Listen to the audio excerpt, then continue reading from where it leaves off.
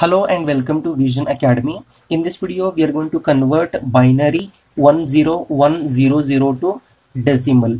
So before we go for converting this one, we have to follow certain steps. So let us write step number 1.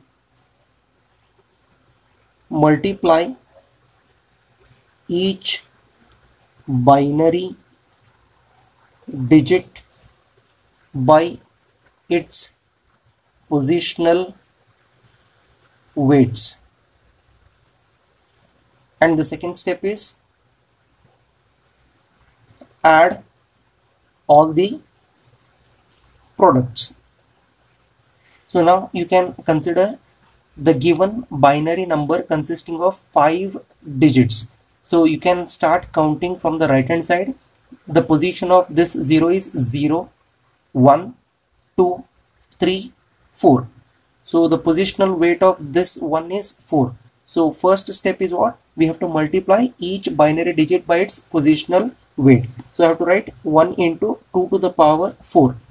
Next we have got bit 0 into 2 to the power 3. Next we have got bit number 1 into 2 to the power 2. Similarly 0 into 2 to the power 1. Next 0 into 2 to the power 0. So second step says that add all the products. So all of these products are to be added. So here I'm going to write plus operator.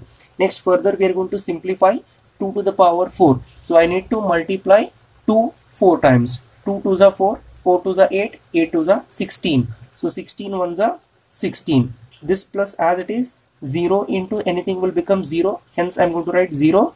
This plus as it is 2 to the power 2, that is 2 2s are 4, 4 1s are 4, plus 0 into anything will become 0, plus 0 into anything will become 0. So here we got 16 plus 4, that is equal to 20. So that is to the base 10, that is decimal number.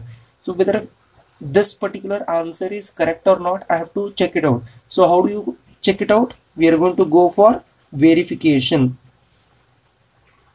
Now how do you verify?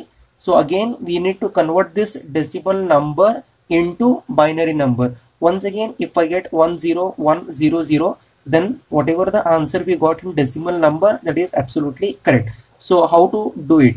So this is the decimal number, that is 20. Now we have to divide this 20 by 2 and we have to note down quotient and remainder. We have to go on dividing this given number by 2 till the quotient becomes 0. So here I'm going to write 2 10s are 20, remainder is 0, because here 20 is exactly divisible by 2. So hence remainder is 0. Again 2s are 2 5s are 10, remainder is 0. 2 2s are 4, remainder is 1. Next 2 1s are 2, remainder will become 0. Next again divide this 1 by 2. Here 1 is less than 2 as per basic mathematical rule that says when the numerator is less than denominator, then numerator acts as a remainder and quotient will become 0.